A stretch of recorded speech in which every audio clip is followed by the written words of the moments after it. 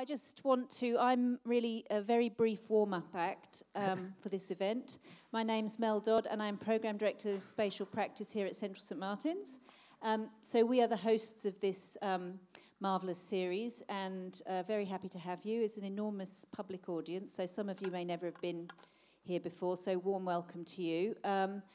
Just as a bit of a background, Fundamental's now in its third and final year. It's a debate series which involves 4 or 5 panellists speaking around an issue, chaired by the marvellous Oliver Wainwright, and lots of opportunity afterwards for discussion and questions. So please keep yourselves, keep making some notes and think about what you want to ask, because the more hands that go up, the more we're able to take a proper debate discussion. And I think without further ado, I will pass you over to Ollie, so please give him a warm welcome.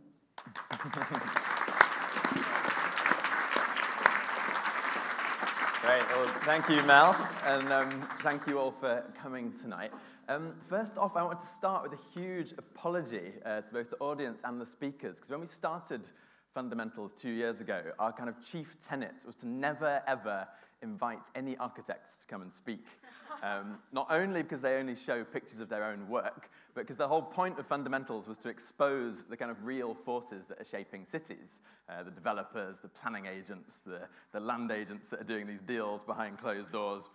And as we all know, architects are ultimately powerless in the bigger picture. But we finally relented tonight and invited architects and thought what better way to make them feel uncomfortable than to ask them to speak about beauty. One of the kind of dirtiest words in architecture, I would argue, for the last decade or more. Now, as most of you know, the theme of beauty was triggered by the government's decision to set up the Building Better, Building Beautiful Commission, which takes as one of its chief kind of premises the fact that we're not building enough housing is due to public opposition against housing, and the reason there's so much public opposition is because housing is not beautiful enough. Now, last week we started off with the public, asking what do the public really want, what is the public's idea of beauty. We had a broad range of voices from across the house building sector, including the chair of the Building Better, Building Beautiful Commission, Sir Roger Scruton, who was quite frank and actually admitted that the purpose of the commission may well be to serve as a decoy, a distraction from the real issues that are facing housing delivery, all the kinds of issues we covered before in the Fundamentals debates. So as I said, this week we're turning to architects for some questions. One of the implications of the commission is that the profession is still detached from popular taste. Architects are still living in their ivory towers and refusing to honestly engage with what people want. On the one hand, traditional architects are still ridiculed for living in the past and producing dishonest pastiche. Well, on the other hand, we have practices that do claim to be interested in popular taste and yet often end up working, I would say, with their tongues firmly in their cheeks, producing a kind of parody of the popular. Others might argue that we shouldn't even care what the public wants. Surely, as professional tastemakers, it's architects' role to be setting the agenda and leading the way. But either way, beauty has been conspicuously absent, I would argue, from architectural discourse, and it's time to face up to our prejudice and tackle the topic head-on. So with me to tackle some of these questions and more tonight, we have 5 leading architects representing a broad spectrum of different approaches. We're going to begin with Ben Pentreath, architect, designer, author, and shopkeeper. One of the chief architects and master planners of the Poundbury estate in Dorset, and actually the man who convinced me that Poundbury is really rather good. See if he can do the same for you tonight. After Ben, we're going to hear from Kate Macintosh, the great modern architect of pioneering social housing schemes in the 60s and 70s for Southwark, Lambeth, East Sussex, and Hampshire. Kate recently had one of her own projects actually named after her, following a campaign by the residents, which I think there's no higher honour that an architect could ever wish for. Following Kate, we'll hear from Diana Yu, who is an associate at Adam Architecture, one of the country's leading classical and traditional practices. Diana's originally from Dallas, Texas, and has worked on a number of large speculative housing projects for the practice in both inner city and rural areas. After Diana, we will hear from Lara Lesmes, architect, teacher, and co-founder of Space Popular, a practice that was founded in Bangkok in 2013 and is now based in London. I would say one of the capital's most interesting young practices whose colourful work ranges from interiors and exhibitions to the future of virtual environments. And finally, we're going to be ending with Patrick Lynch, founder of Lynch Architects, architect, educator, theorist, and writer, who's worked at all scales, from private houses to an £80 million office building in Victoria.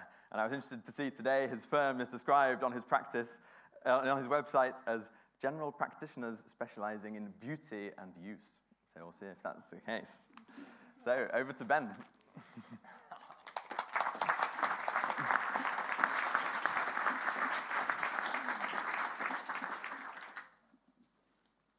That's a big room. There you go. Perfect. Hello. We've got 5 minutes each. Ollie's going to ring his bell. I'm going to go quickly. Beauty. Weird. I don't really know what we mean by the word beauty. I typed in beautiful face into Google. And it seems that in certain areas of our world, there are very specific meanings. It means you're a woman of a certain young age with black hair, but white skin. And then I thought, well, I'm gay, so I want to see what the men look like. And they also all look the same.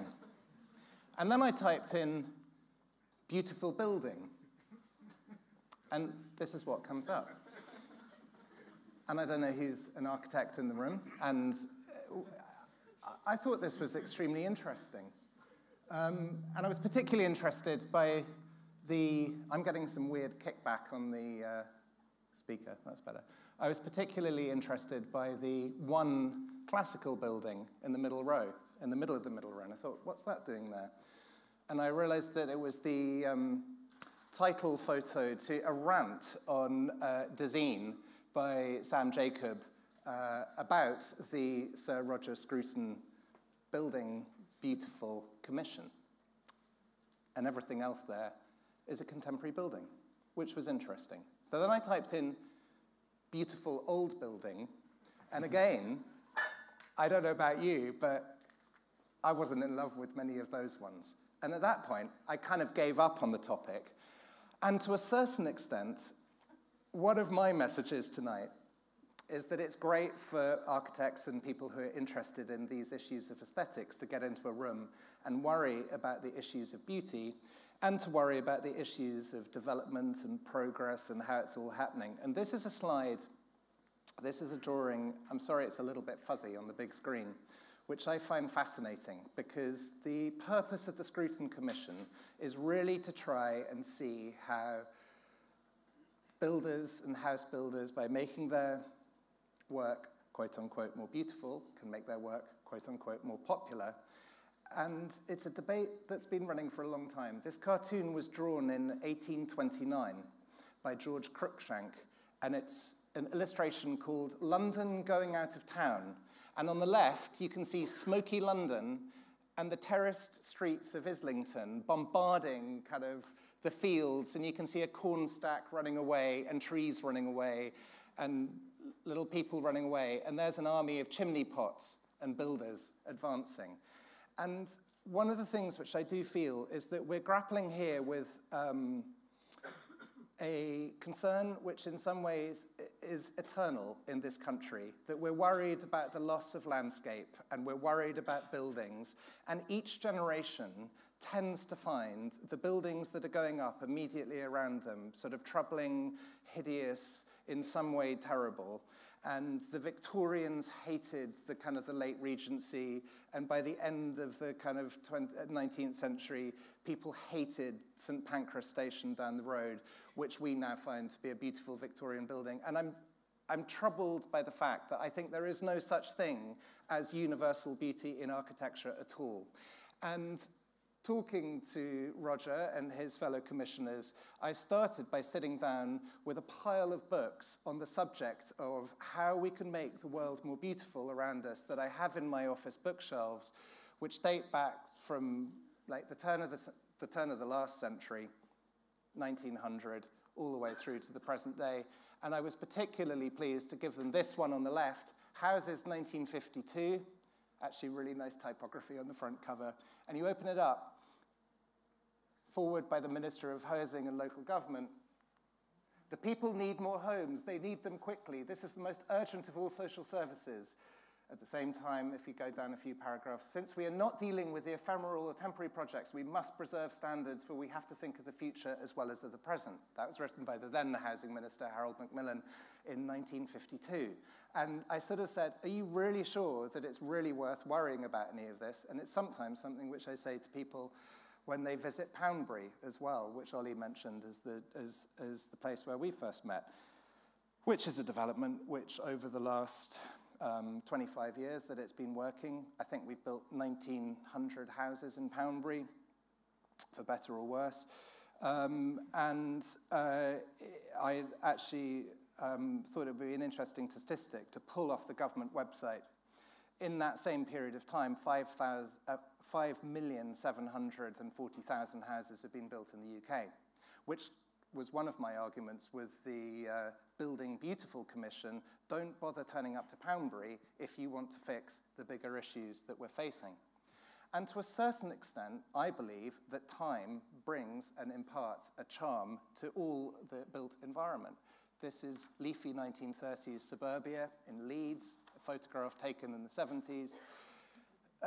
When these ribbon developments first emerged, there were, it's what the Georgian Group and the Campaign for the Preservation of Rural England were all set up to stop. And now I walk around 1930s suburbia and I find nothing than charm. This is span housing. Obviously, span housing is a particular sort of cherry of its type, but there it is. Now much loved. Half of them are listed. They're all being lived in by professional architects, restoring them perfectly, putting up 1960s wallpaper and furniture and all the rest of it. Architecture goes up and down. I think we should be worried about its robustness. This is a photograph of Notting Hill in the 1960s. Notting Hill in the 1960s was a slum. No one wanted to live there, except, frankly, it was the area where recently arriving immigrants in London ended up in bedsits filled with bed bugs. It was famous for bed bugs. That's what you got if you went to Notting Hill. Now, of course, it's £10 million houses, each one of these ones. Things come and go, and I think the idea of beauty in architecture and housing is not universal. I'm fascinated by what's happened with council housing and our reaction to kind of monstrous tower blocks, and why do we not feel that the Barbican is a place kind of falling to bits, but you can drive or travel 5 miles east and you will find places which are falling to bits. And if you haven't read this book, it's the best book I read last year. Absolutely fantastic. This is a building in Charleston, South Carolina, much reviled. I was there last week, and it was turned recently into a beautiful new hotel, having been a disused 1960s office building for years. Things can move on. In our own work, I'm going to show you 2 little slides of just some of the stuff we're doing with house builders. That was the product we started with. I've been helping them to redesign it. You can take your pick on the style. That's the house they started with. I've been redesigning it. You can take your pick on the style. I could whiz through images of some of our projects that we're working on in the office where I'm trying to address the issues of kind of how to build beautifully and simply. That last one was in Chichester. This image, this set of slides is a development of 6,000 houses that we're working on a new town in Inverness in Scotland. Very recent construction photos, compare and contrast to the Scottish house builder delivery. That's my bell. Basically, I think that as architects, we can get over-complicated on this issue. The real world is happening out there all the time. My strong advice to everyone is not to worry about it too much, because it's going to happen whatever we say in here.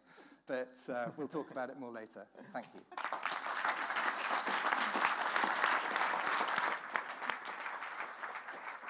Great. Thanks, Ben. Hand over to Kate Macintosh.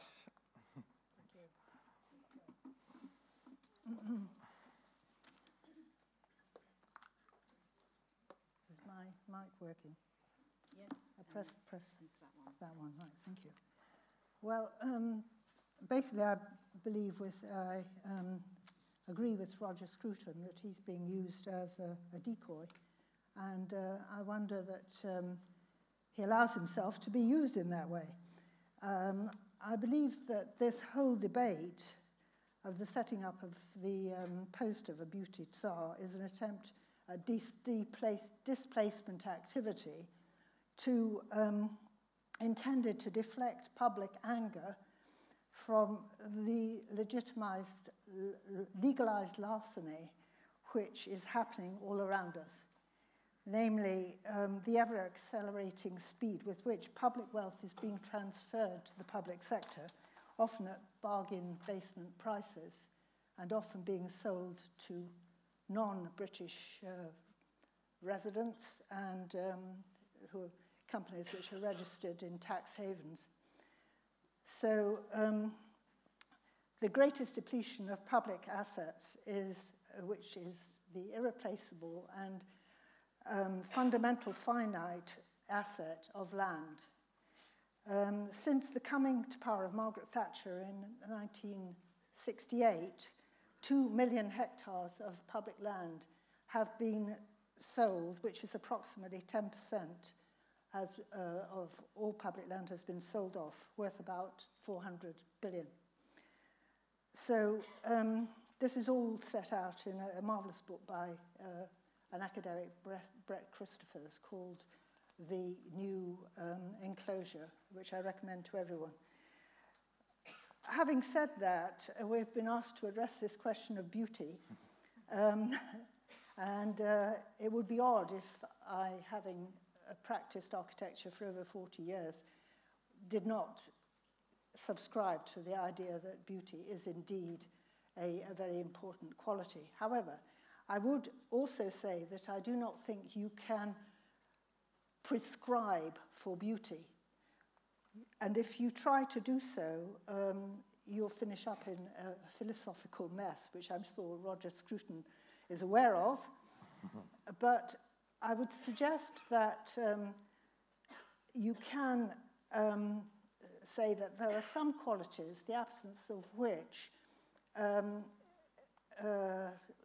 you can say will lead to there being no beauty. And that my suggestions of some of those qualities, which you may agree or disagree with, and you probably have your own list, are as follows. The first and most urgent is sustainability, a sustainable, responsible design. This was one endeavour that I and my late partner, George Finch, created in the outer suburbs of Southampton. It's, the outer cladding is all timber. Timber's denoted to be a carbon neutral material, provided it's not coming from tropical rainforests. This is a section and elevation of the site. It's clad in green oak and extremely problematical site, very steep, entirely unsuited for a playground. So we plateaued it into 3 different levels with a bridge across to the main play level, which we hoped, and seems to have worked, made the whole development into something redolent of play, something exciting. My next criteria is legibility, that a design should be intelligible to the uninitiated. This is the silhouette of Dawson's Heights, which ironically is the biggest scheme I've ever designed, and which was also the first. It's endeavouring to exploit to the maximum the fabulous views that you get from the top of this hill. But also, on the question of legibility, it expresses very visibly the system of circulation, in that these 2 towers that you see in the stepped ziggurats, which are staggered, denote the main entrances, and then from those you get the linear access ways fanning out so everyone can see how you can get around. The two ziggurats embrace a central space which is approximately on the scale of Tavistock Square, near which I was living at the time. My third criteria is that the development should contribute to the public realm.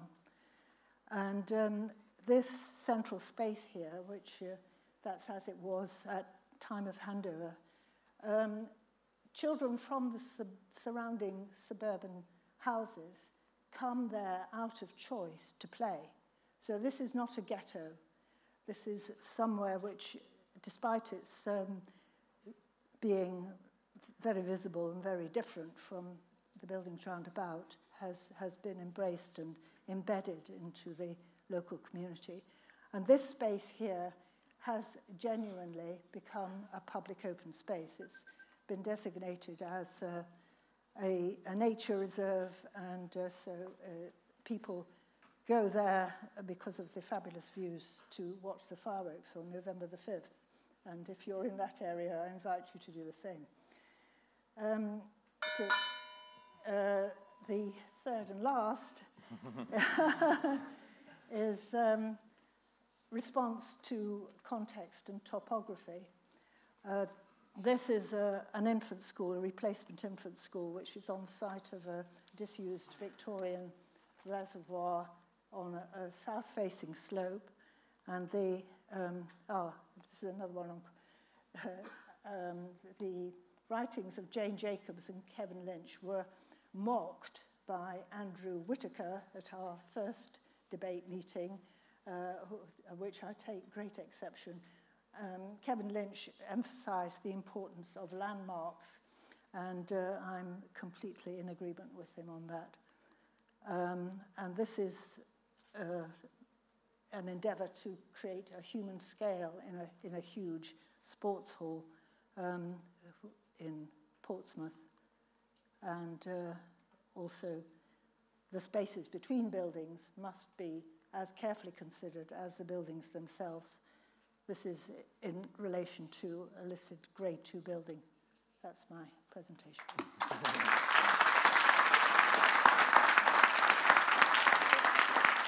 Fantastic.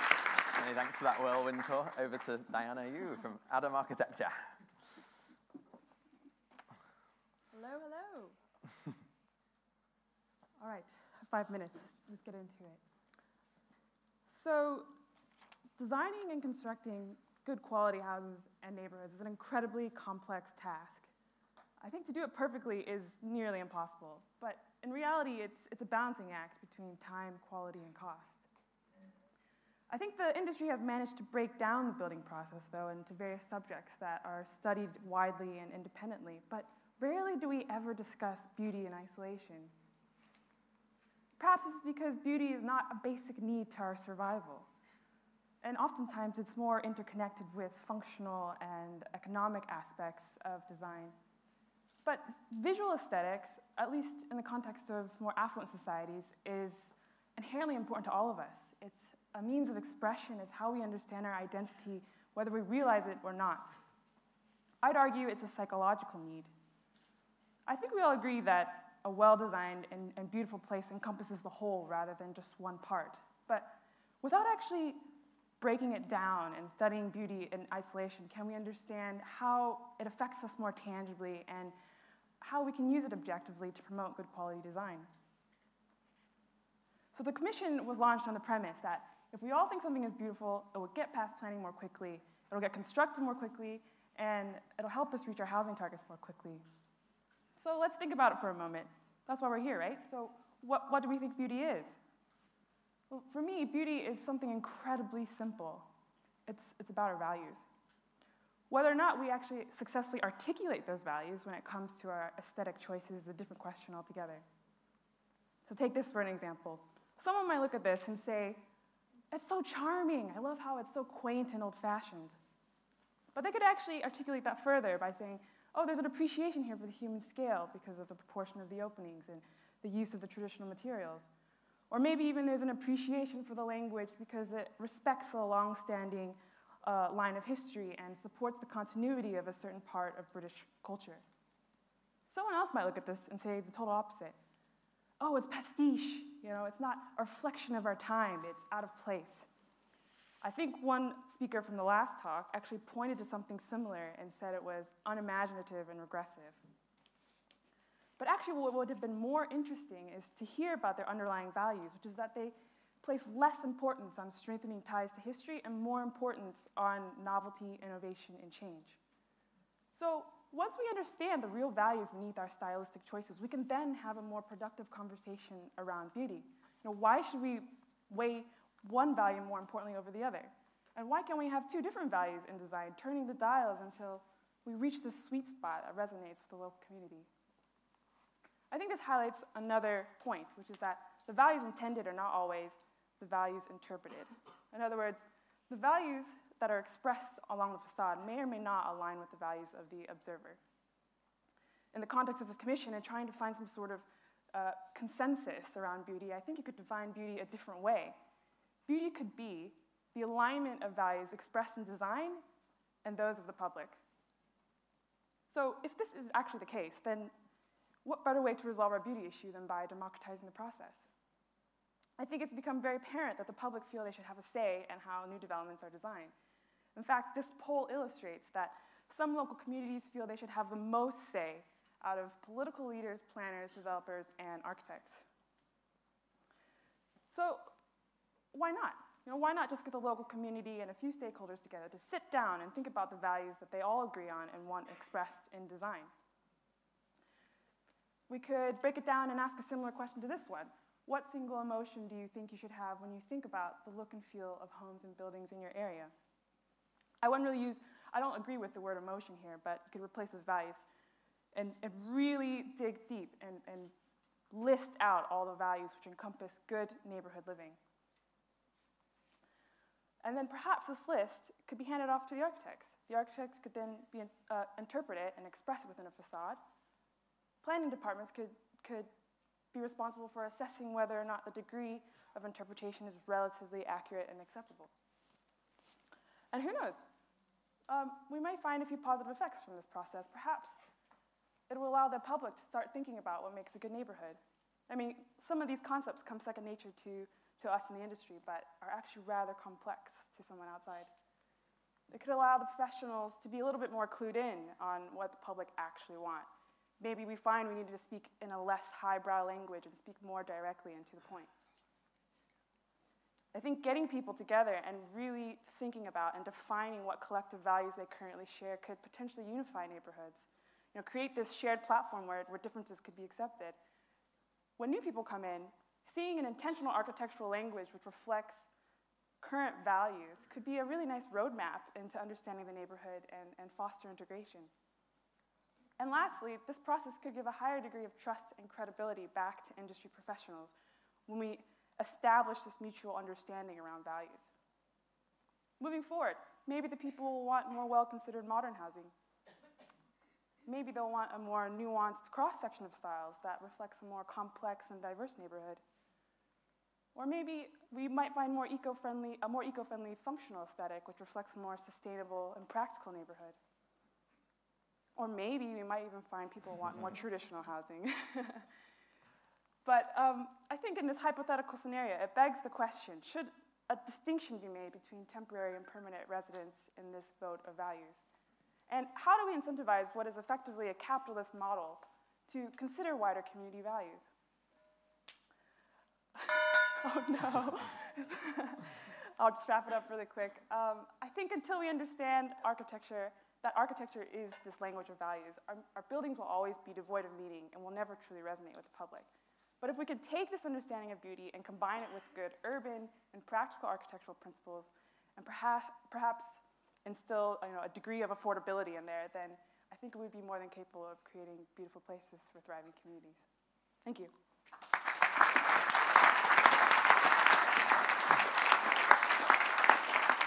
Great, thank you, Diana. Almost exactly on time there, so bonus points. Sorry to just quickly Yeah. The sound is really... Too much? It's Too really echoey? echoey? Yeah, it's really difficult. Can we make it less echoey? Right, over to Lara Lesmes from Space Popular.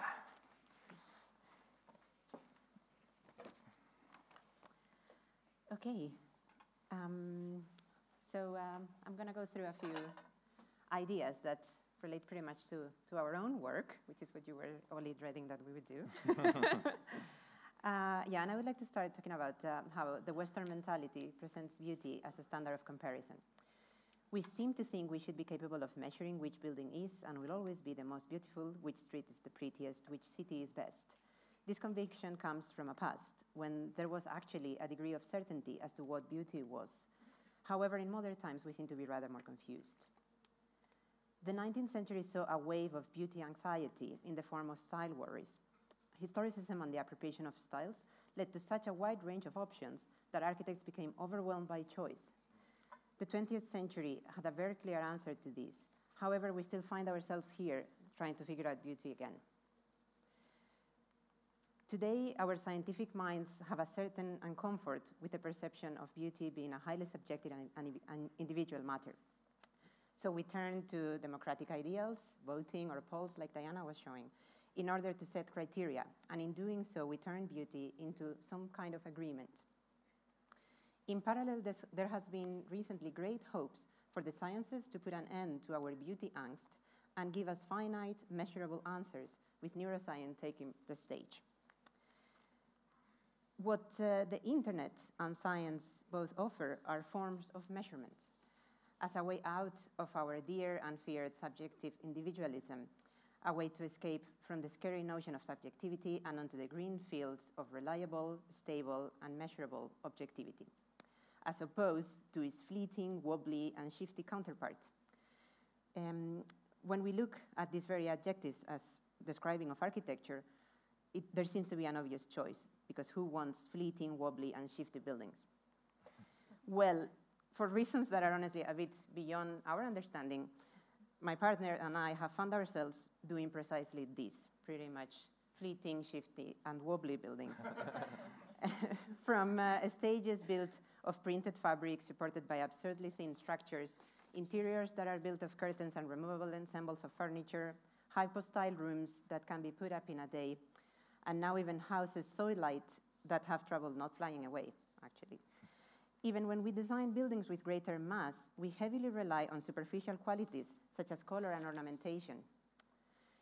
It recently dawned on us that perhaps it is the other side of our practice, that which deals with the virtual, that is heavily influencing our built works. The imminent addition of a third dimension to our digital lives opens up for a whole new form of practicing as an architect. However, taking the virtual as a site is a rather daunting task. If you thought that it was hard to deal with beauty in the physical world, then wait until you take on the virtual, and a whole new set of complexities unravels. In fact, we have recently conducted research on what could constitute value in the virtual. So we went on to do this chart, trying to understand how we value architecture today, like all of us, not just architects. And we looked at which ones of these qualities are quantitative and which ones are qualitative, and we observed that the only ones that are transferable to the virtual are the scary ones, the ones that are unmeasurable, subjective, and qualitative. This renders the possibility of valuing architecture in objective terms basically impossible, as we have no measure for it. However, this has not stopped early attempts to value virtual architecture. At the risk of diverting a little bit from the topic of beauty and going a bit more into the discussion of value, I would like to just show a few examples. What we are seeing here is the second most expensive building in the digital marketplace. We were actually rather excited to find this out because it's one of our favorites, in particularly Frederick's.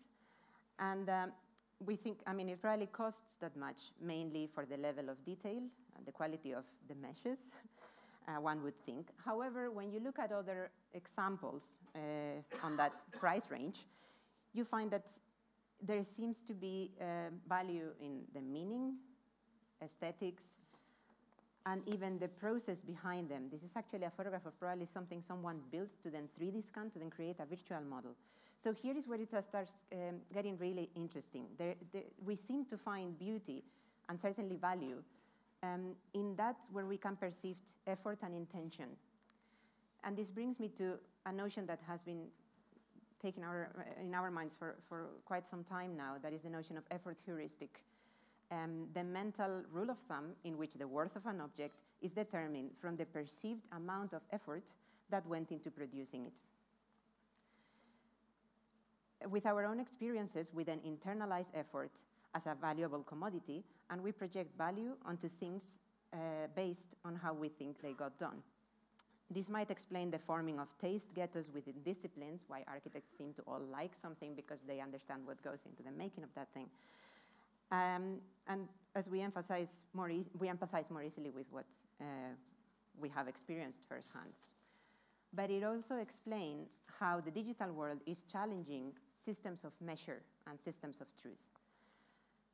Our most appreciated piece of work, judging for the one where people was almost brought to tears, has been a virtual one, where every bit was conceived and built by us, with a complex but clear intention in mind, and yet a certain degree of abstraction. People said they felt embraced by the architecture and touched by the care and thought they could perceive in it.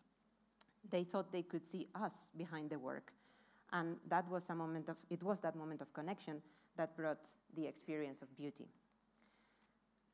This brings me to think that beauty in architecture might be perhaps our most sophisticated form of communication, and that therefore beauty is perhaps not something to be measured, rather a language to be spoken.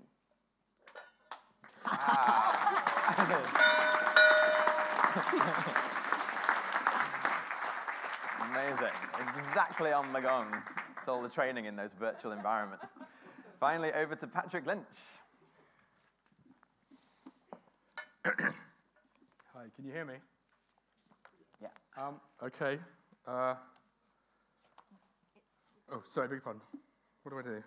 The right. Yeah.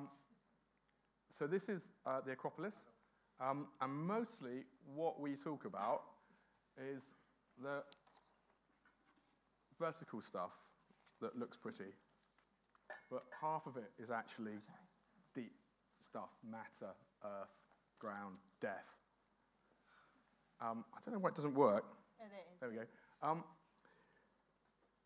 At the beginning of Western culture, when Plato begins to posit the idea that reason is more important than heroism in battle, architecture and philosophy are absolutely entwined. The examples he gives of goodness are geometric, so complex issues are more complex geometric shapes, simple issues more simple shapes, and the city is the space in which beauty and goodness are brought together by architects, which is why I think people like Roger Scruton, philosophers, are interested in architecture, and why politicians are interested in philosophers trying to tell architects what to do. I would argue architecture is fundamentally philosophical because it deals with what is good as well as what is beautiful. The idea that beauty is light and it makes other things appear beautiful seems to me a kind of moral and ethical aspect. And Gadamer puts forward the idea that actually what it does is it makes other things appear more beautiful. This, in effect, is a kind of how I would kind of reconstruct an architectural theory course that begins with rhythm, dance, matter, death, light, and then chronologically kind of gets us to what Tim Morton calls dark ecology.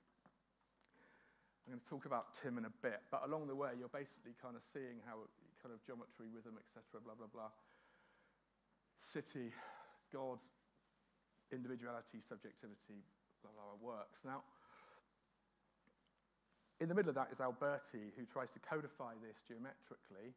This is the facade that he chucks on the medieval cloister of Santa Maria Novella, and complex and simple geometric figures, i.e. circles and God and things which are more worldly, grounded, etc., come together. Palazzo Rucellai, he does this amazing thing. He adds a stoa because he tells the people in his architectural treatise that if you want people to love you and you want to make things which are beautiful, you have to be virtuous and you need to be seen to be virtuous. So he persuades the Rucellai family to build this stoa to allow people to put a market in, and when they're parading through the town during the festival of Bacchus and Ariadne, they stand there and they handed things out to people, and there was a bench for the servants to hold the horses. It's now a Bang & Olufsen shop, sadly.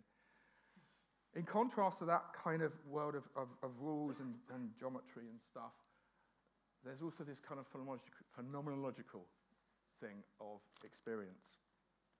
Michelangelo is the great example of this. He's drawing a hand turning a page when he's thinking of how you sit in a bench in the library. But still there's this structure from darkness to light, where light equals knowledge and the body is something other. Matter here is transformed by being polished into a kind of idea of resurrection. This then extends into Florence as part of the city, where the city itself is beautiful and idealized, and that really is this kind of moral construct. Now, I was going to show you some stuff that I think these basic kind of dialectics of dark and light kind of show. This is the Chapel of Resurrection by Sigurd Leverance, arguably the best architect of the 20th century, certainly the most witty, the most intelligent. Through a forest, there's an approach towards the building. Its portico is oriented to that path, which is the world, and the chapel is oriented on cardinal orientation, north, south, east, west, and at noon, light shines and hits the altar and the catafalque, and thus the kind of resurrection of the body. It's Christian kind of exegesis of that pagan stuff about light and dark. Now that runs through 20th century architecture and design. Adolf Appier's stage sets, Heidegger and Chillida working together, so philosophers and artists kind of and architects working together.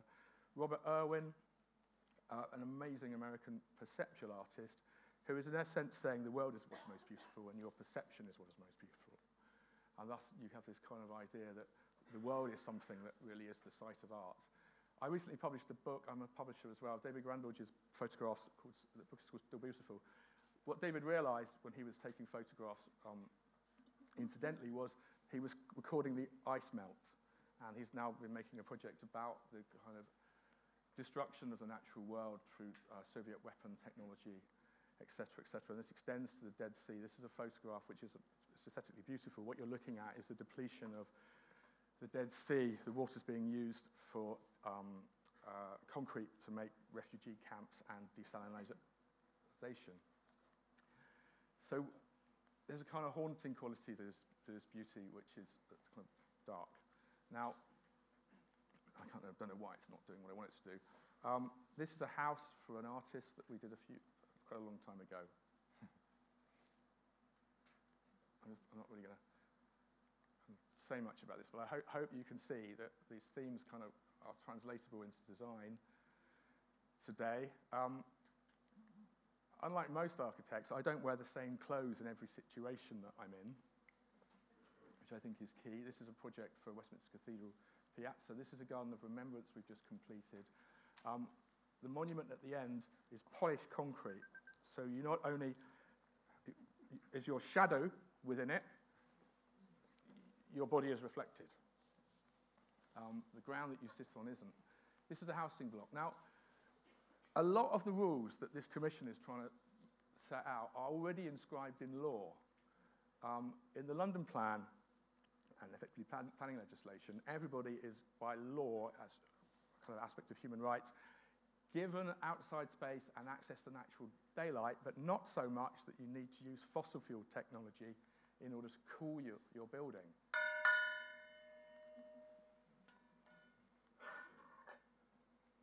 There are certain things architects can't do, and in the past they didn't do, which I think is important to respect the work of artists and other collaborators. And this is an artwork called Silver Forest by Blaise Luxembourg on the side of Westminster City Hall. Now, just to conclude, I said I was going to read something. I mentioned Tim Morton earlier. Tim is an Englishman. He's a professor of English at the Rice University in Houston. He, last week, was on stage with Laurie Anderson. He's a friend of Bjork. He's performed. Because he's interested in romantic poetry, he's not afraid to talk about beauty, and he's not afraid to talk about darkness and blackness and death. This is Tim's take on beauty from his recent book, Being Ecological. The ecological society to come, then, must be a bit haphazard, broken, lame, twisted, ironic, silly, sad. Yes, sad, in the sense meant by a character in the British science fiction television series Doctor Who, Sad is happy for deep people.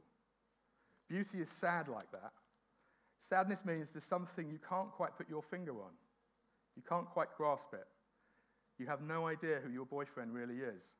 This is not my beautiful wife. He's quoting Talking Heads. Which means in turn that beauty isn't graspable either. Beauty is such, which means that beauty must be fringed with some kind of slight disgust, something that normative aesthetic theories are constantly trying to wipe off. There needs to be this ambiguous space between art and kitsch, beauty and disgust, a shifting world, a world of love, of philos, a world of seduction and repulsion rather than authority, of truthiness rather than rigid truth versus rigid false. Truth is just 1,000 DPI kind of truthiness. This isn't the same at all as saying everything is a lie. That's a statement that's trying not to be truthy, which is why it ends up contradicting itself. If everything is a lie, then the sentence, everything is a lie, must also be a lie, and so on.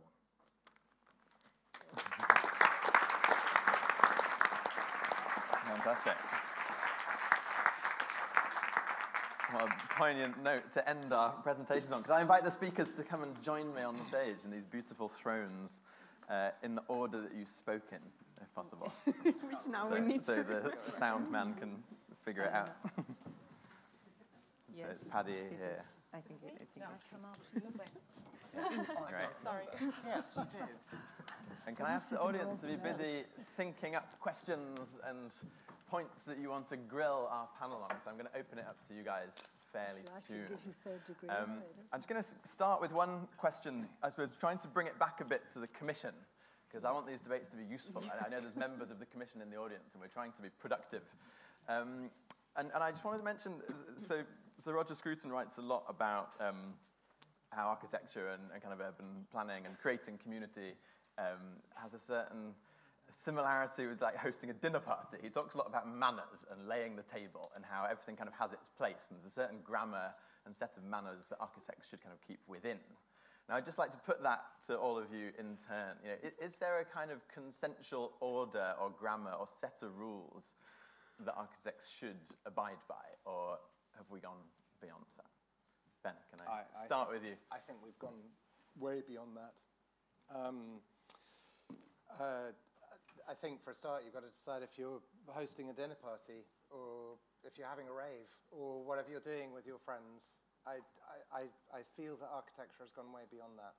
And I think that, I mean, sadly, I missed the last debate, but some of the other issues that you were touching on, Ollie, I think really are the ones which are pertinent, which is in a sense what I was trying to say in that talk to do with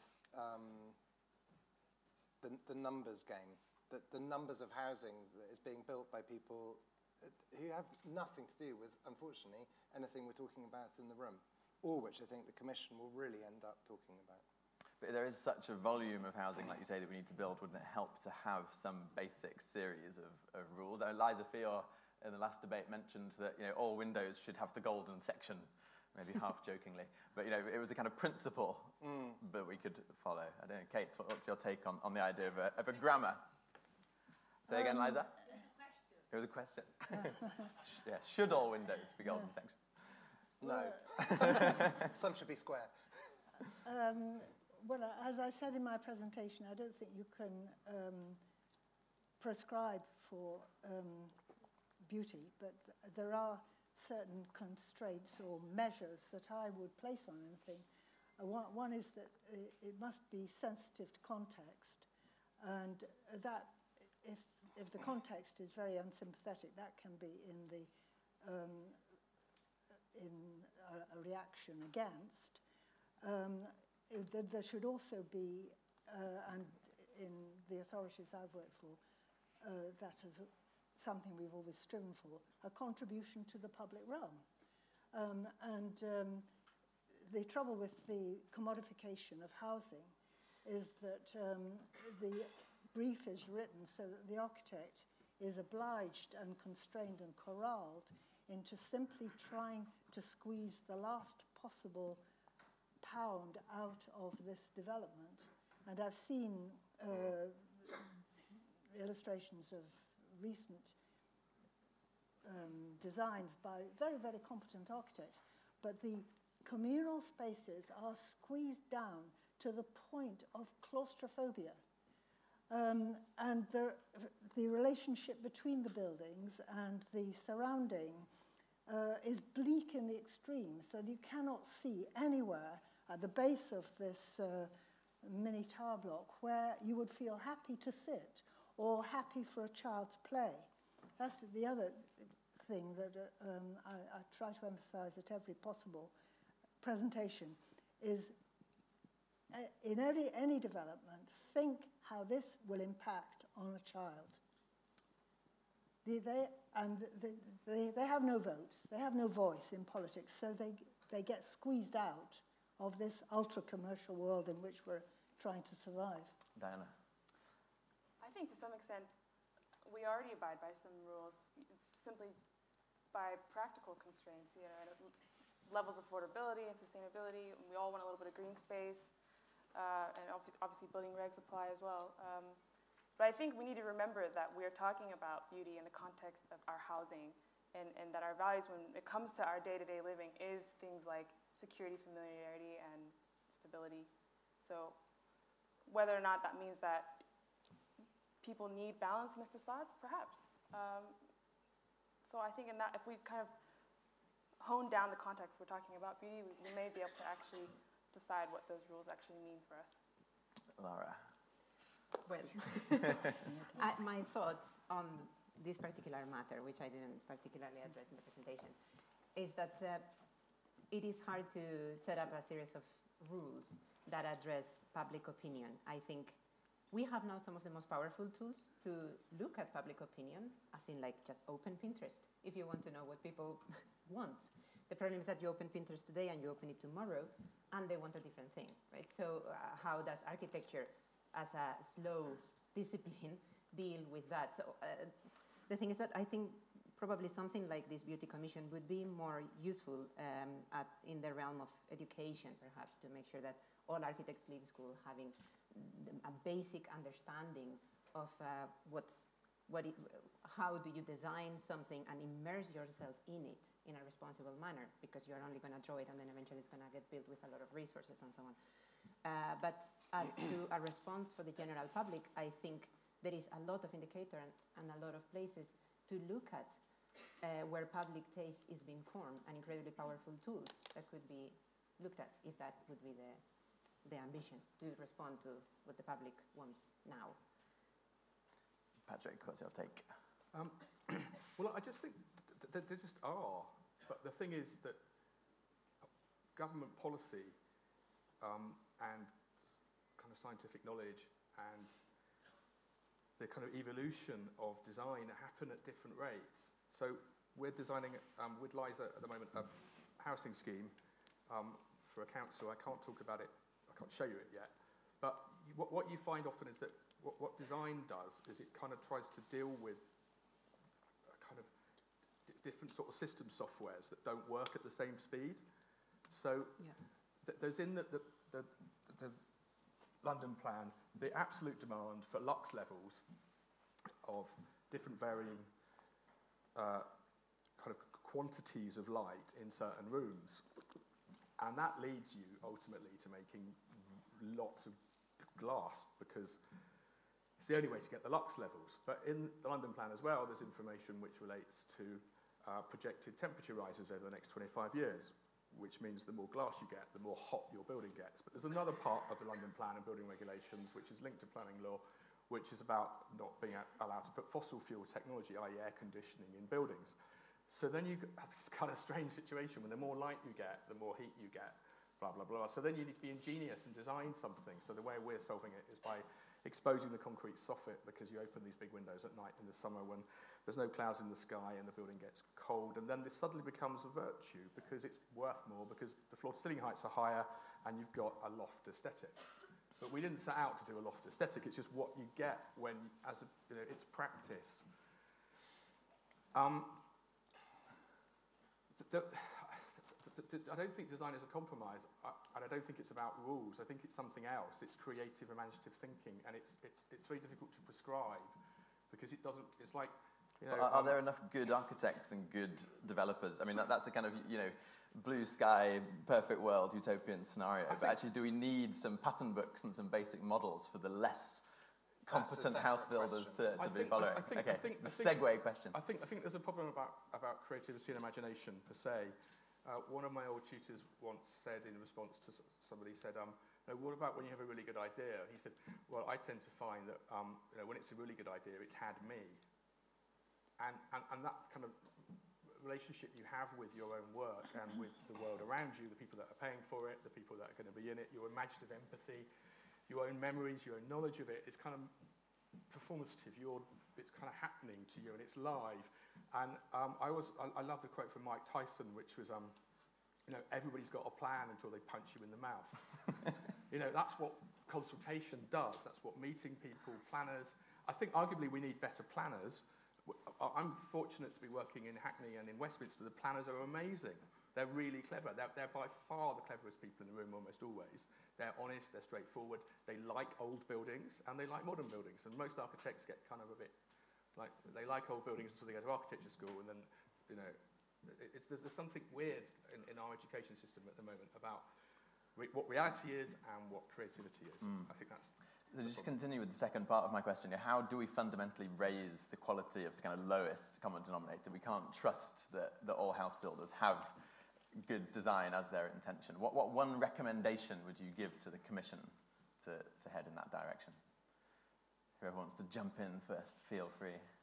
I think what you've got to understand first is what language you're trying to speak. And that's a separate question from what I think you were referring to Roger saying, because I think he's got a view that potentially everyone should be speaking the same language. There's a consensus. He's trying to reach some kind of consensus. And I think in a sense, looking at the statistics which Diana was putting on her presentation, you can pick your statistics and you can pick your language. But I think that within the language that the house building industry operates, there is a lot that could be done to simplify their product and to probably make it look a bit better quite easily. I think that would be possible. I think there are dozens of people in this room. Like what? Can you just give a concrete example of what simple measure? Well, I put some images on the little slide presentation, which admittedly I whizzed through very quickly, but where we were working with a house builder down in Devon who had a pretty crap housing stock, standard plan book, which they knew it was pretty bad. They didn't really care particularly that it was pretty bad, but unfortunately for them, somebody put them in touch with me, and we were asked to go through a redesign process of their housing types. And it was 90% of the time, it was a question of just making it a bit simpler, taking off the kind of strip of fake wood that was being bolted to the outside of the building because probably 15 years earlier, a trendy architect in London had done that, and they'd put it on, the cover of the AJ Journal, and the technologist in their office designing house types 15 years ago thought that would be a fun thing to try. You can see how these things filter from a high level down to a low level. To a certain extent, Poundbury has spawned millions of hideous imitators, and we can see them all over the country. We've made things possibly a bit too complicated for house builders to take on. But I think there are a lot of things which you could very simply work through and calm it down a bit, give them some basic rules as to kind of what makes a slightly more sensible layout, et cetera, which could be quite easily done. And when I was talking to the Commission a few days ago, we were beginning to try and unpick what would those kind of 5 things be. But that's a separate debate from the question of beauty in architecture and architects divorced from the public. Who else would like to interject? I'd like to talk about something as if we were to, if one was to give advice, which sounds... Yeah, please do. What it seems like from the point of view of a young practitioner, give people the chance. Give more people the chance. Often, as a young architect, it takes so long to get a chance, and you do have the energy. And I personally believe that when someone with that amount of energy gets the chance, they are going to give heart and soul into whatever experiment, so it's taking a bit of a risk, However, you know that everything is going to be looked into. Contractors are going to be like talked to every day and try to like do things that are impossible to do. Like we are doing acrobatics with this first house we're building in Spain to try and deliver something that is pleasurable, that has enough shading in a place like Spain where if we were to follow all the rules of the planning permission to maximize the size of the house, it would be a horrible house. So, and you need to put a lot of energy in order to do that. I am not saying that someone that has more experience would put less energy, but that perhaps if more younger practices were given the chance, we could be seeing new approaches. Yeah, Kate, and sorry, then Paddy. If you're asking us what advice can we give to Roger Scruton as to how he can improve the standard of design coming forward, I would like to urge him to look at the harm that the design and build form of contract has had. Completely agree. In undermining the authority and the prestige that creative people, architects, have, and that if he could be convinced of that, and he has the ear of government, we could see a genuine improvement coming out of this exercise. My fear is that this is going to be something akin to the 1984 Ministry of Truth. I think one thing we could start doing is just taking stock of the current housing that's being built. You know, I think I saw an interesting study done by I think it was called the New Transport for Homes. It's just strictly looking at new developments all across England. They said across the board, all planning has been done in isolation. So houses are just being built in numbers. There's no kind of consideration to how close was it to a transport hub, or is there any local amenities that are provided to support this number of new homes? So I think that's a good probably starting point. Paddy, recommendation? When I was in my fourth year, I went to study in Lyon for a semester, and I did a module called Urbanisme et Logement, which was housing and urbanism. And it was the only housing project I ever did when I was a student. And when I came home, I asked the prof, head of school at Liverpool, why? And he said, we leave that sort of thing for the boys at the Poly. And Stephen Bates is the professor of urbanism and housing in Munich. I think we have to start taking the training of architects seriously. And you can't just make it up on your own. There is a world that expects us to have professional knowledge. So if we want to regain prestige and we want to be able to operate not just with a design-build scenario with some authority and to deal with issues about tectonics, not just style, stuff that's going to fall off rather than be robust and weather, I just think it needs to be taken seriously. And I think what we've got is this, all the schools are desperately trying to involve practitioners in education, but then if you get a job in education, you can no longer practice because they see they're quite greedy about our time. Design is not seen as research unless you can convert it into a book and you have a PhD, blah, blah, blah, blah. But design itself is a form of knowledge. It's not necessarily scientific knowledge. It's not necessarily just tradition. It's something which evolves like language, like poetry, like music, like politics. But it seems that there's a sort of slight disconnect, I think, between how we think about, you know, it's like we all know what we don't like, but we really have a kind of methodology of talking about what we do like and why it might be good and better. And I think we need to take it seriously because we have a housing crisis.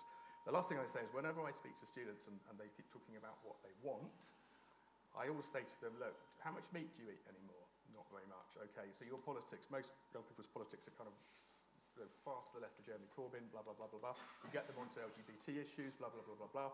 But their attitude towards design in design schools is still fundamentally narcissistic, solipsistic, and very, very right-wing. They all think Zaha Hadid's a really good example. Now, obviously, she's a brilliant architect in many ways, but could Zaha Hadid tackle housing? You know, could she design a street? Could she design a city quarter?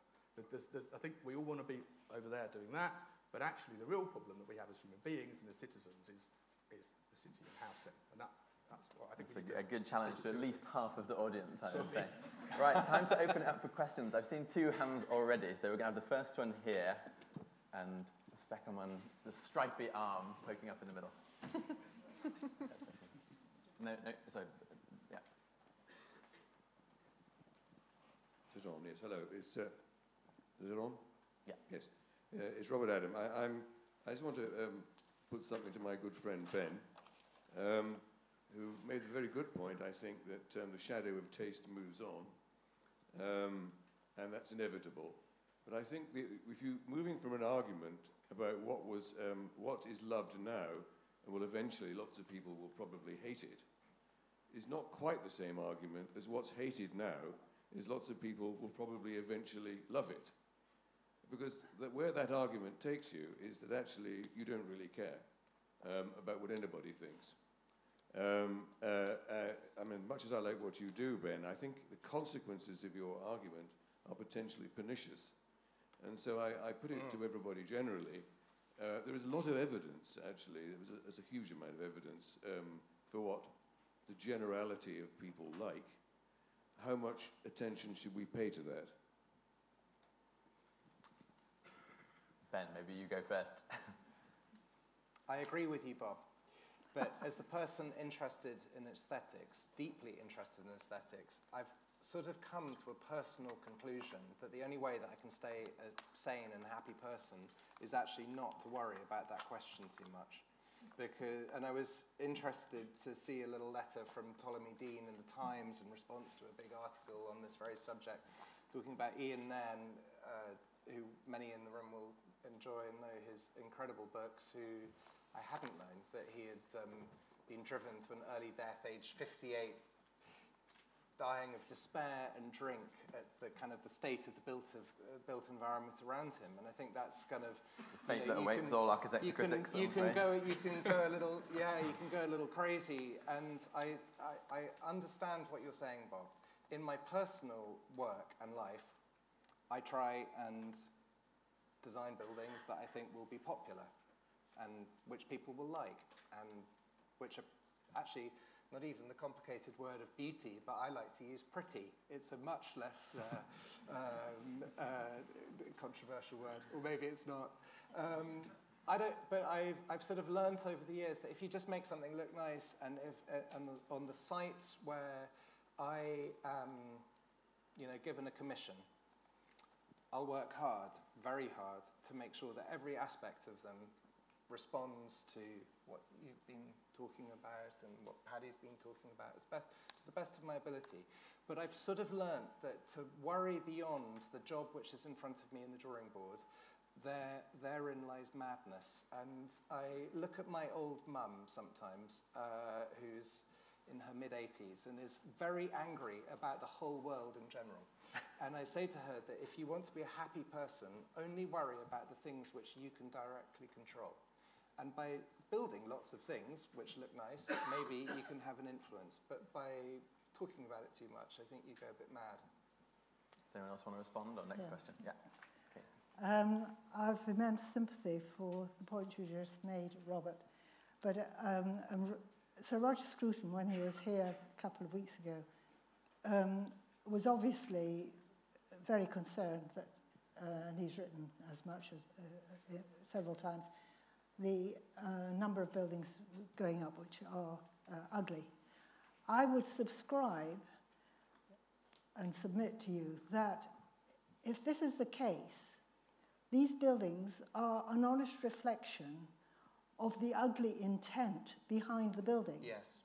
If you look around at the way the skyline of the City of London is being obliterated day on day, what you have is a series of competitive logos, in effect, which they quite accurately express this drive, this commodification, that we are going to squeeze the last possible drop of profit out of this plot of land.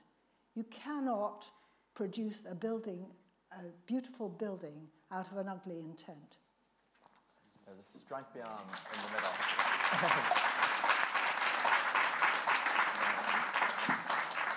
Can the stripy arm raise itself again and wave a bit more? Stripy arm is Adriana. Hello. I have a couple of concerns, and I am intrigued by a couple of things, if I may articulate this. I think, and thank you for your last comment, that what we are talking about and what would be interesting for me to talk about is the politics of beauty within the architecture profession, really. And what intrigues me is the subtitle of this debate, which is the profession detached from popular taste? Well, of course it is. And the question itself shows us that the profession is differentiating itself from popular taste. I.e., beauty has been always used by architects and by the architecture profession as a strategy to legitimize the profession and separate it from the people it is serving. That's at least my view. So I would love to have a campaign to just scrap absolutely the concept of beauty in architecture. So I would ask the panel, how would you imagine yourself as an architect which doesn't have to tackle or to deliver beauty? Because beauty has been hijacked not only by the profession, but as rightly so the lady just said, by the corporation to legitimize the intent behind the elitism that the profession itself is complicit with, intentionally or not. Is the question how to close the gap between architects and popular taste? What do you think, for instance, about collaboration, participation, these kind of new practices that are opening up the profession? How do we bridge that gulf between the people and why is it to do with architects? housing only? What about public space, for instance? Diana. I think that was actually along the lines of my whole point of kind of democratizing the process. And the question that I did ask in my presentation was, how do we incentivize what is effectively a capitalist model to consider wider community values? Like, what is the business incentive here? Because we all have to profit. We all have to run a business, right? So I think it's important. I think we are definitely detached from what the public wants. I asked my friends what houses that they would ideally like, and their answers varied, like, all over the place. So to some extent, I would never have even predicted some of their responses. Is there a lack of architectural education in the public? Is that something we're concerned about? Should we be like Neil Pinder at Graveney School, teaching architecture at high school level? Is that something? That is actually quite an interesting point, because there is art education in schools. There is generally no architecture education. Now we're seeing more and more.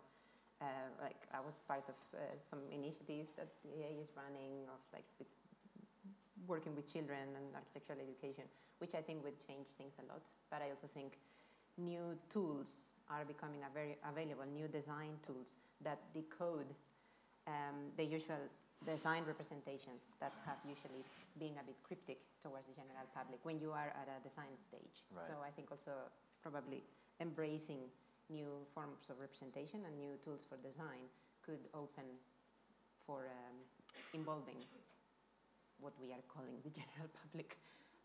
Okay. I think the point the last questioner was raising was the severance between the architecture profession and the user client. Now, this is an age-old problem, but it hasn't been helped in any way by the housing provision being handed over virtually lock, stock and barrel to the volume house builders, who, and even, of course, when you come to hospitals and other parts of the public estate, if it's going through the process of PFI, the connection between the architect, designer, and the user, who in that case, of course, would be the medical profession, is completely severed. The brief is prepared by the developer. And so this is a structural problem in the way commissions are handed out. And I would submit that, defective though in many ways it was, the provision of housing coming through the democratically elected local authorities was a step towards some sort of connection with the user client. Some authorities were more open to the architects in-house actually being able to talk to the client body, the user client body, or at least the housing manager. But now that is totally impossible. Paddy, do you get to speak to your user clients, or are they imaginary buy-to-let landlords? What's the... I think there's a. I mean, the planning authorities. You can't. I mean, the idea that you have a brief, it's not really quite true. I don't think anymore. What happens is the planning brief exists. The client has a brief. I mean, I also would take a slight issue about the issue of money with this. That we're doing a project at the moment, which is 2/3 affordable housing. Almost half of it is social needs rented for very poor people, and 1/3 of it is market housing. And the market housing is worth that much, and the contract sum is that much. And so it's cost-free to the local authority, which I think is that's a good thing. Because unless you're going to have an extremely progressive government with a tax take, it's very difficult to imagine a return to that type of situation where the kind of gentleman architect sat in the town hall and was taken seriously by, and in fact had authority. I think there's a problem because as many talented modern architects as there were, modernism's really hard to do well. Arguably Georgian is Architecture's hard to do well, full stop. Yeah, but you can see why. But you can see why.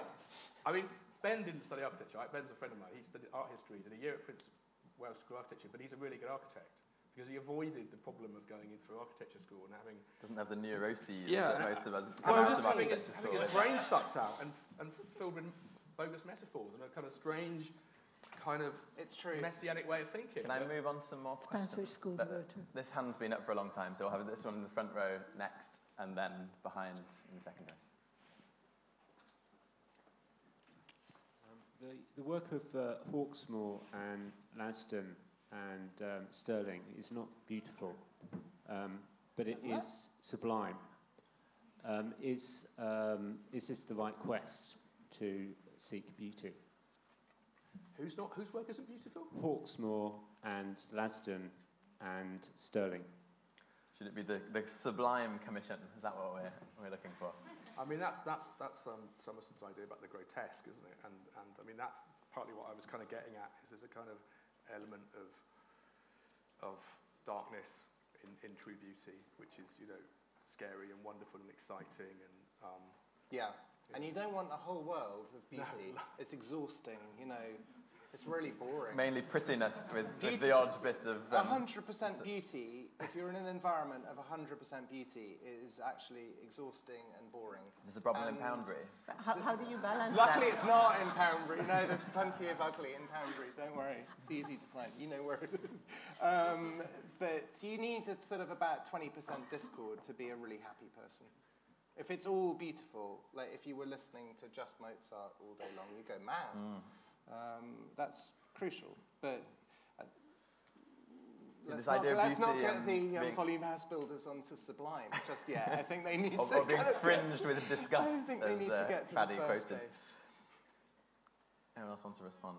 Well, yeah, the dichotomy between the aesthetics of the beautiful and the sublime typified the sublime as possibly terrifying, certainly uplifting and challenging.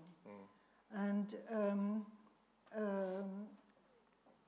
I think you're right, that you do need every now and then to be disturbed in order to challenge your received and all too comfortable and cozy protective shell. The next question was in the second row. Just there.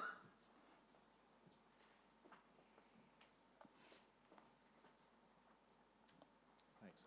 The problem with this whole beauty enterprise is really its obsession with the superficial appearance from outside. I don't know if you remember, there was a few years ago the Starter Homes manual, which the government published, which was all about what houses should look like, but there wasn't a single plan in it. And it seems that this is a way, it's just a sop to people who already own homes, and not a way of getting homes built, really. This is simultaneously a government which is producing a commission on beauty, but also allowing permitted development, where office buildings are turned into flats with tiny space standards. or no space standards at all. So my question is, should we just forget this discussion about beauty altogether? Yes, and concentrate on delivering quality, which is, I think, something that we can far more likely to achieve consensus on. Who agrees? Everyone. Who's going to disagree? Who thinks actually we should concentrate on beauty? I think beauty is really important. I don't think it is skin deep. I think actually it's the threshold that is the thing that gives it moral and ethical orientation and value. And it's partly to do with orientation and sun and energy. It's also to do with the degree in which you are allowed to be in different ways, that you can have privacy and you can be totally public. And that's the problem, however, with the image. I think Liza touched on it last week, is that like only 2 of the houses have got balconies and 1 hasn't, and that kind of picturesque disjunction is supposedly nice, but what about the poor sod who hasn't got a balcony? Actually, it's against the law. Anywhere to put his bike. Yeah, but it's actually against the law. I mean, it's actually kind of specious and silly. But this is a sort of bits of not joined up thinking. It's like the building regulations and planning law comes from the government. So why have they not consulted anybody in that bit of Whitehall before they start? I mean, it would help if Oxford had a philosophy department. It is true to say that... Sorry, beg your pardon, Freudian slip, had an architecture department. It's true to say that it is easier to live in a small, beautiful building than a large, ugly one. So... I lived in a flat, which I loved, on Great Ormond Street, in a beautiful early Georgian building, designed by no architect, put up by a house builder in about 1720. And it was absolutely tiny. It was 35 square meters. And I lived there for 8 or 9 years. I was really happy. But you were on your own? I was. Which is fine. But it's now lived in by a couple. Yeah, my good friends Chris and Roy took over my flat, and they've been there for 5 years. But there wouldn't have been room for a baby. But it is only 35 square meters, and what I'm trying to say is, if you talk to most developers today, you could never persuade a developer to build a flat for somebody, which is only 350 square feet. They'd go, you're mad. And actually... Well, weirdly, it would actually not. There are a load of developers who want to go back to a back-to-back typology with really small flats, and they're actually... You and I have built some of these things in their offices in Victoria, and they were trying to persuade me to kind of scatter them all over Leeds as some kind of image of the past of the city, and I said over my dead body. I mean, I didn't get the job, but... Peter Barber's championing back-to-backs. I think Peter Barber's an extremely talented architect, but the idea that you could just return to a Victorian typology and you could... I mean, the problem with back-to-back is... natural ventilation is a real problem. So it's actually quite difficult type to do. But actually developers they're trying to challenge the government, but they're doing it because it's cheap. And there's certain aspects of human rights law from the EU which are embedded in the building regulations, which I think for very good reason. But it's not all joined up. And I think they would like to have something small, but it's not. I think you're partly right that it's not just about the size. It was about the ceiling height. If I may, I think there is why it's so good that they're doing this beauty commission is because it brings people together to talk about what buildings look like. And there is one discussion that is about solving the puzzle.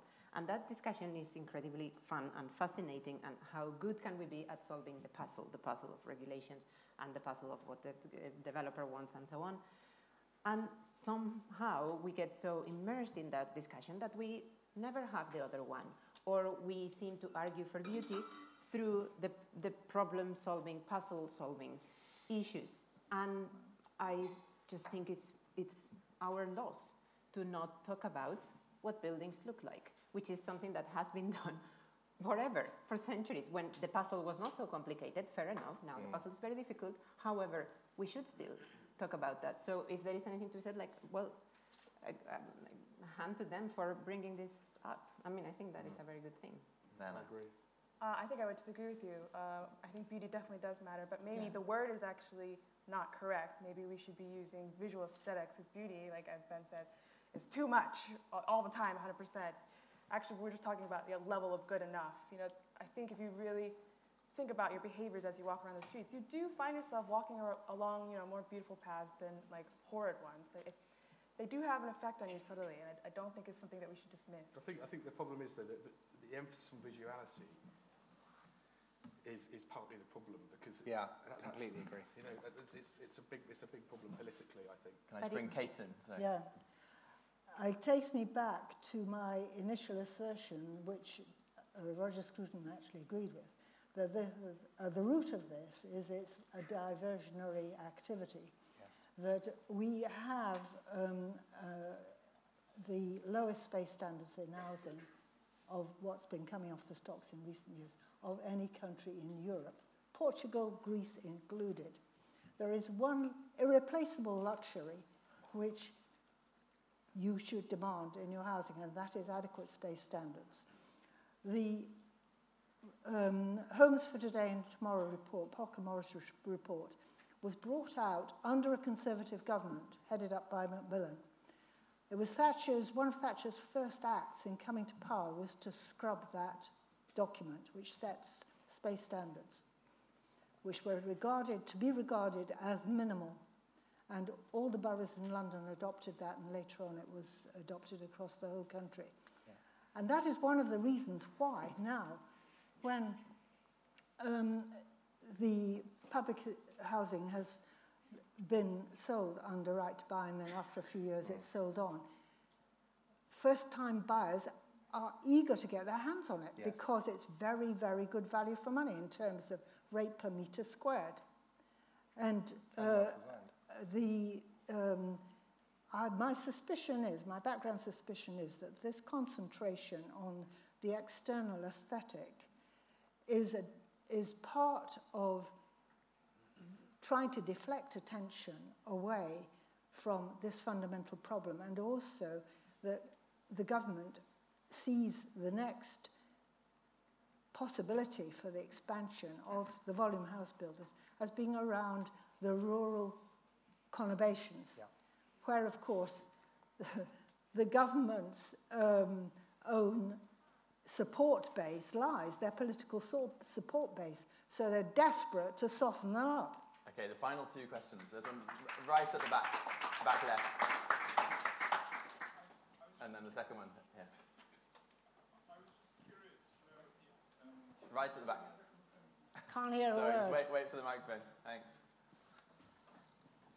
Sorry. I was just curious to know if any other countries are models for what we are trying to do here with the Commission in trying to incorporate popular taste, creativity in the architectural profession, and beauty. Where does it well? Where else in the world?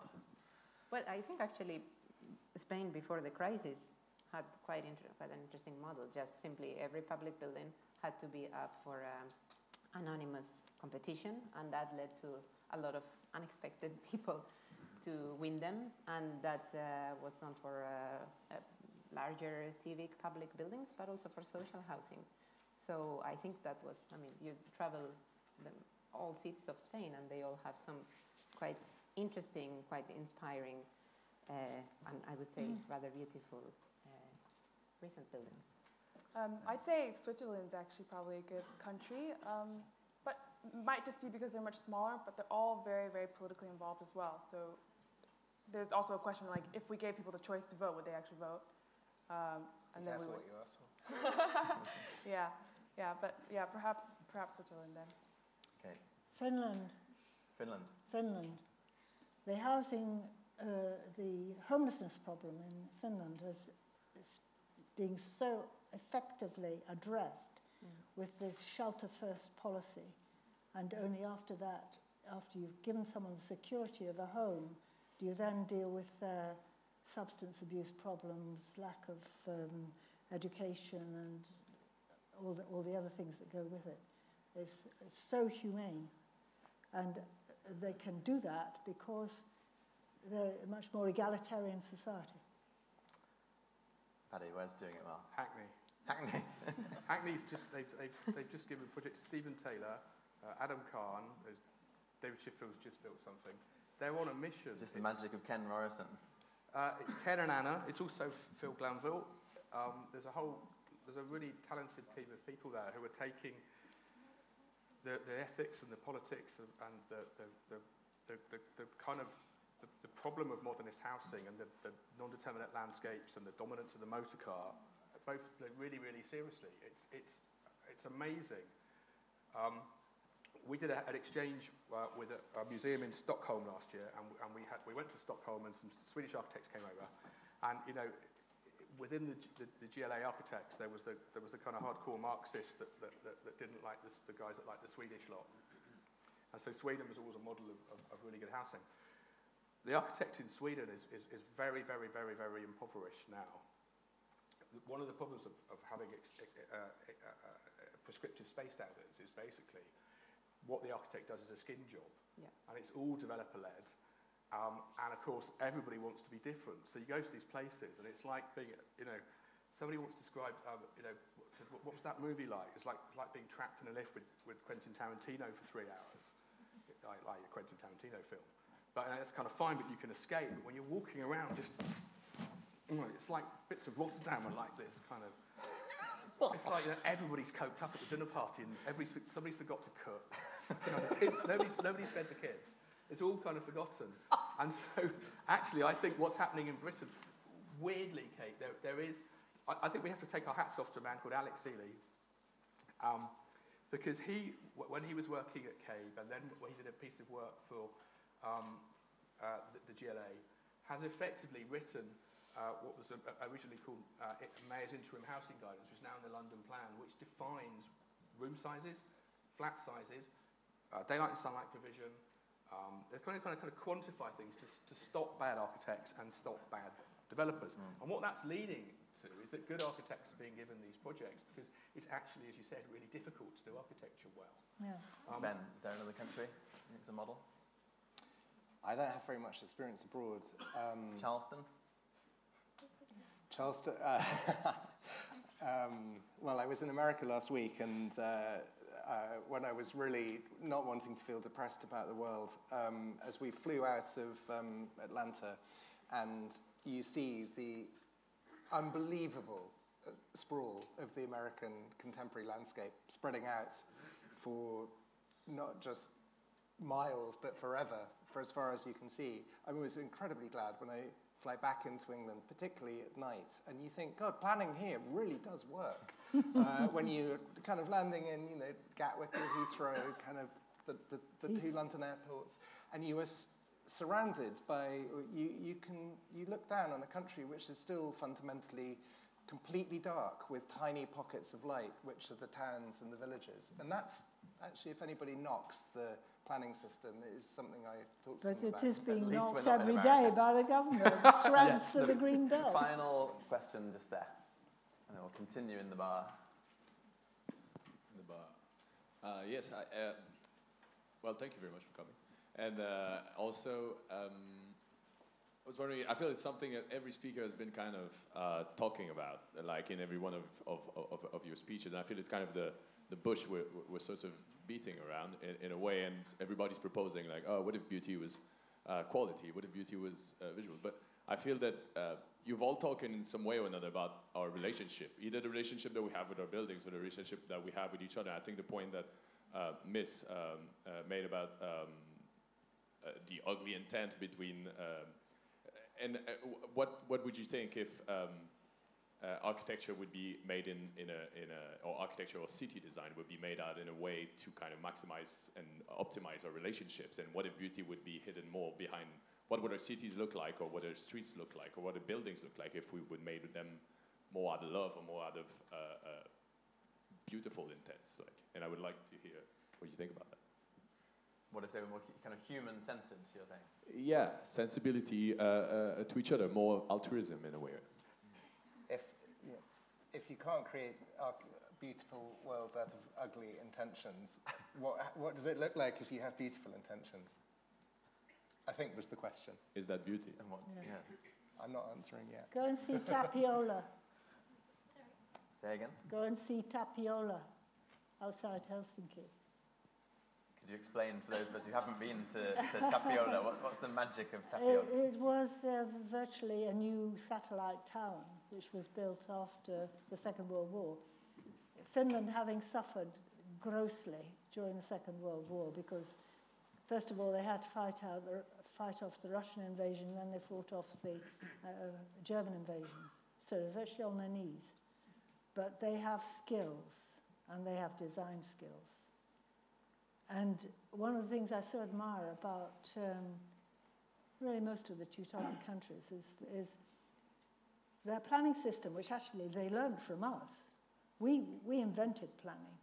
When they put in a satellite town, first of all, they start off by driving in the transportation system so that you are not simply creating a car-dependent suburb. And they're driving through solid granite. We have only got to deal with a bit of chalk and marl and flint.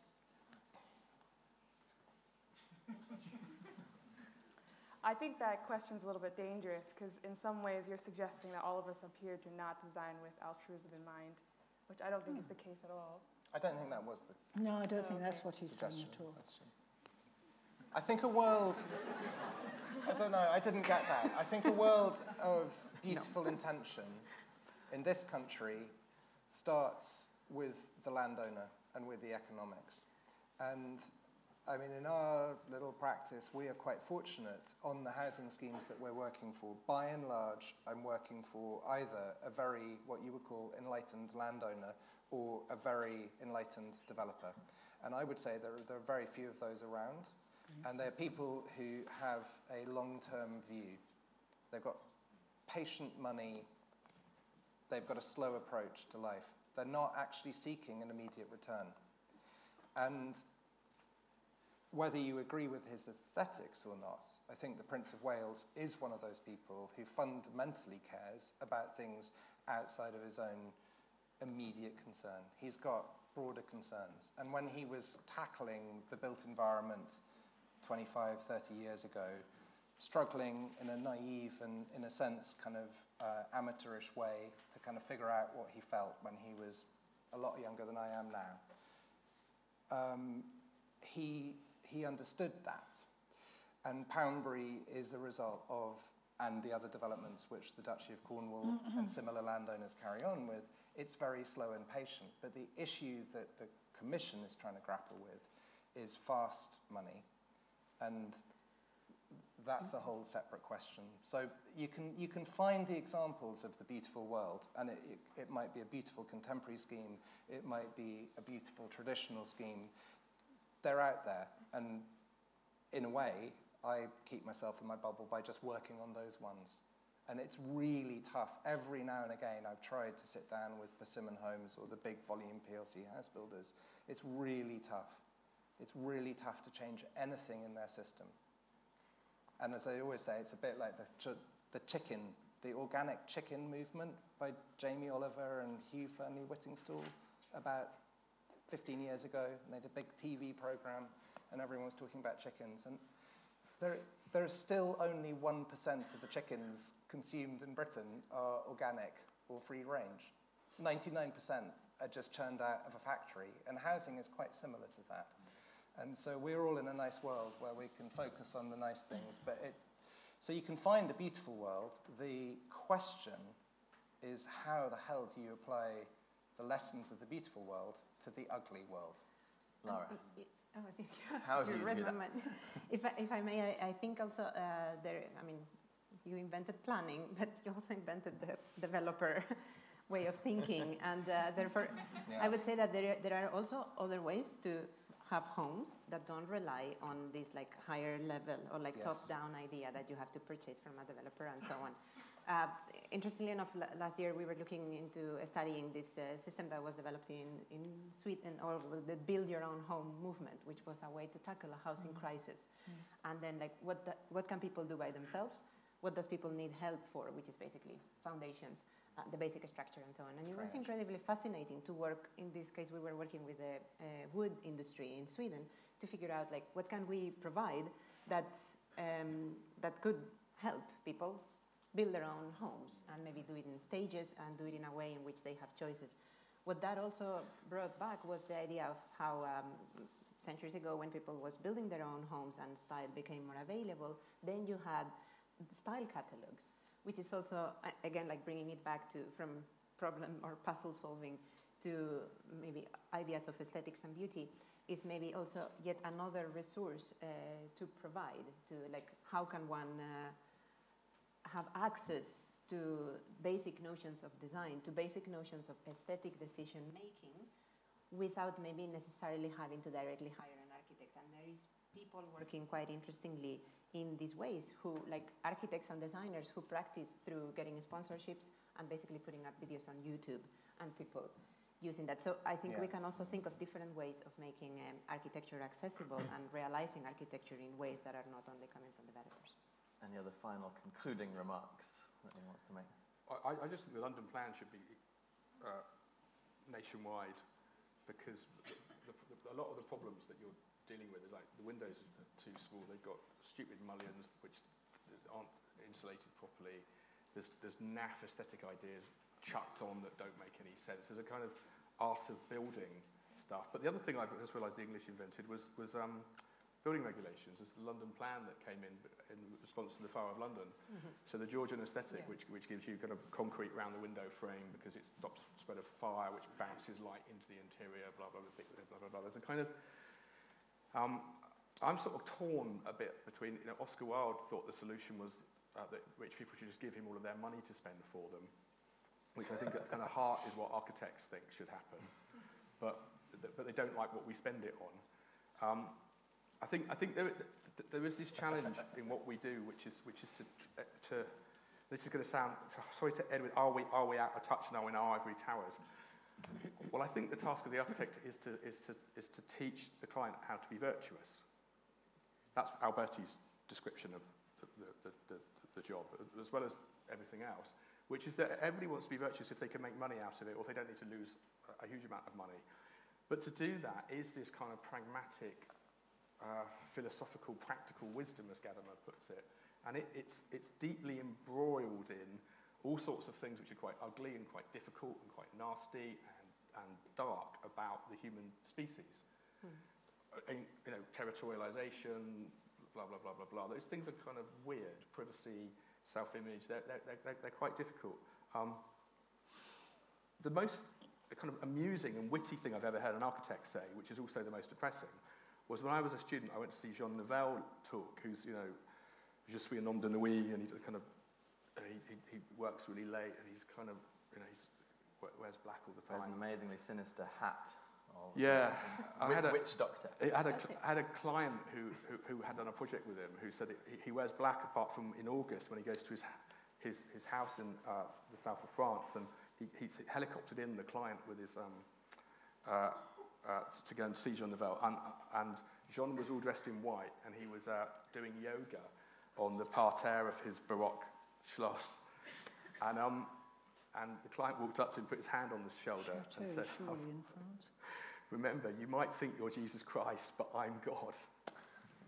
I think that's the perfect image to end on. And a note to all architecture students that your role is to make your client more virtuous. I think that's a great point to end on. In 2 weeks' time, we're going to be talking beauty in the planning system with Grayson Perry, Amin Taha, Alpa Depani, Rosemary McQueen, and Nicholas Boyce-Smith. So I hope to see you then. And could you please thank our panel, and thank you all for coming.